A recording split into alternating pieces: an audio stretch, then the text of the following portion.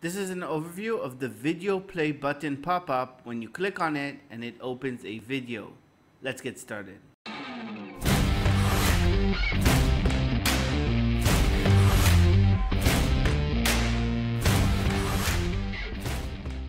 To get started, drag the video play button pop-up into your Elementor column.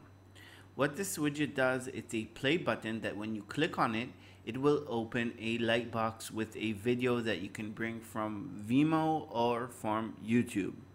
So I'm going to take you over the settings, and actually this is one of my favorite widgets. It's really simple, but it's really effective. I use it almost in every website. So as you can see, I just enabled ripple. This just adds a ripple effect around the round circle over here.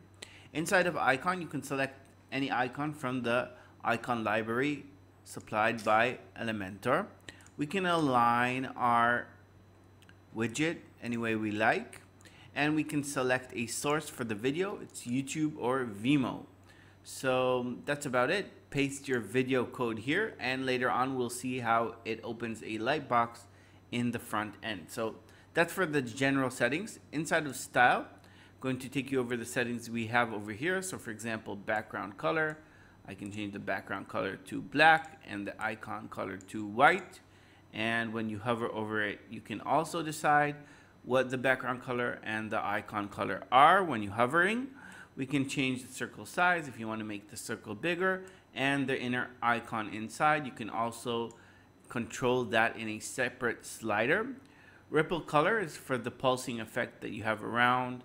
So for example, it just changes to red so you can see that.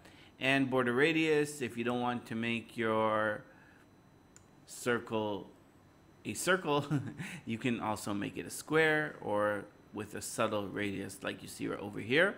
We can also add a border. Let's just see that really quickly. And that's about it. So those are the settings. That's how you can style it. Let's click update to save. And I just want to show you how this opens up inside of the front end. So click on it. It opens a light box with your Vimeo or YouTube video. I want to thank you guys for joining, and I'll see you in the next video.